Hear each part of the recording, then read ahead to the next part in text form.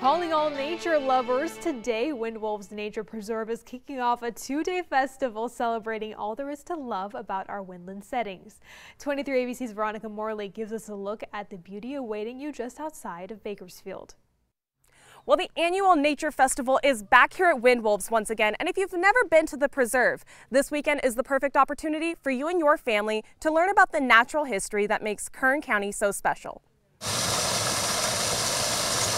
Spring has arrived, and with the wildflowers in bloom and the animals roaming, Kern County residents have the chance to commune with nature up close. Living in a city, you kind of have this disconnection from the natural world, and that's something very important that we like to focus on here. There aren't many places, even in California or around the world, that have a preserve so close that is free. Windwolves Nature Preserve hosting its 7th annual Spring Nature Festival after a COVID-induced hiatus. This festival is really important to us because it kind of puts the whole preserve on display, so we kind of have all of our best stuff out.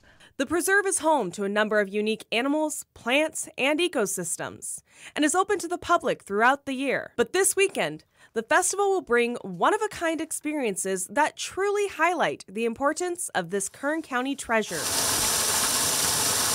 We will have activities throughout the canyon. We'll have education booths where you can come up and see different presentations, like our reptile presentation. We have pond discovery.